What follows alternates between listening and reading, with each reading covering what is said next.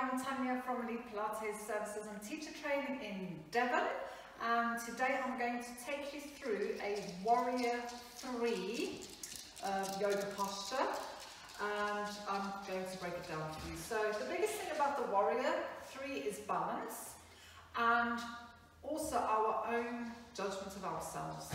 So we may not all have the best balance, and some people get very frustrated when they try and balance and then they fall over. So just try not to take yoga too seriously. It's a game, and when I teach the classes, I always say to my clients, when you were 5 years old and you were climbing up a tree or trying to do something and you fell off or you fell over, did you get angry with yourself and judge yourself?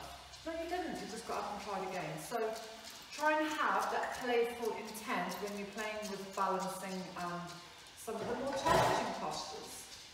So as a start, if your balance isn't great, or maybe your ankle stability isn't strong enough or something like that, then it's something that we need to work on to get to that stage. So this stage is in the Warriors, the Warrior 3s that I'll take you through. So for me, the most important thing is alignment, and rather than trying to get into the full posture and looking like a snake, start small and then work with that into the deeper postures as you get stronger and stronger and stronger.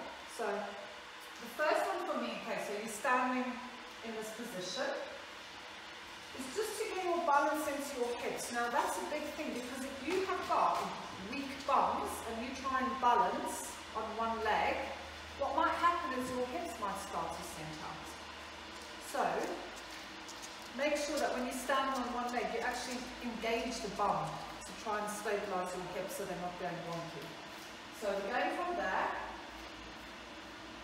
got our balance. Now can you lift the leg slightly back? So when the leg starts to lift, if you think of a seesaw, the leg goes up, the head's got to go down. So from there, leg starts to go up, head starts to go down, but I'm keeping my back straight. Traditionally the Warrior is there, but it's a lot harder to do it up there when we start. So I like to keep the hands down because it helps with your balance. And also, if you think of pulling your shoulders back and together, your shoulder blades, and sticking your boobs out, if you've got boobs, or your nips if you're a man, then you're more likely to be able to keep the spine straight rather than being up there with the arms. So I'm keeping the arms down to start with. So from there, shoulders back, tummy in. Now my gaze is going to go from there down the wall to the floor. So maybe today that's as far as I'm going to go with my Warrior. So about a year ago I fell down the stairs and I hurt my ankle, and it still hasn't repaired properly. So I know my balance on my right leg is really dodgy.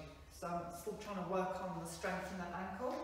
So that might be as far as I go with my Warrior, because what we don't want to be is up over there, okay?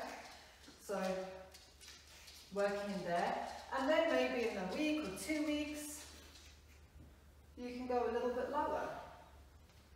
You can see? And then you go a little bit lower. So you're aiming to have your head, this is where mirrors is always helpful, head, hips, ankle in one line, okay? Now you can use blocks. So say now you're getting your balance, you're quite there, but maybe you can just use a block for that little bit of added support. But remember, blocks are aids, they're not there to have all your weight on. So we need to, they're just there for a bit of support rather than to actually do the posture for you. So something I will say about Warriors, and this goes for a lot of postures in yoga, is we look at Instagram and we think, oh, I want to look like that. Some of our bodies, the measurements of our limbs will dictate whether you will be able to do a posture or not, or whether a posture is going to be a lot harder for you. So for example, a Warrior for someone like me, because I've got really long arms, would be harder if I had my hands up there than someone who has short arms. So if you think of, you've got your center of gravity there, Now, if I'm stretching a mile past the center of gravity, it's going to be harder than if I've only got this little bit of space over here. If you kind of know what I mean. But, so if I'm in that posture there and I'm going into my warrior, because I've got to hold my arms up, it's going to be harder than if someone's short. And it goes the same for an extended toe to hand. I've got long arms, so I don't necessarily need leg flexibility for that. Other postures like the crane, the crow, this one, where you go into there. Again, I've got long arms, so I can get my leg into the back of the arm rather than for someone that's got shorter arms, they might have to work a little bit harder. And sometimes the equipment will make stuff more accessible. So basically what I'm saying is, again, have fun with your postures, playing around with them, but and don't take them too seriously.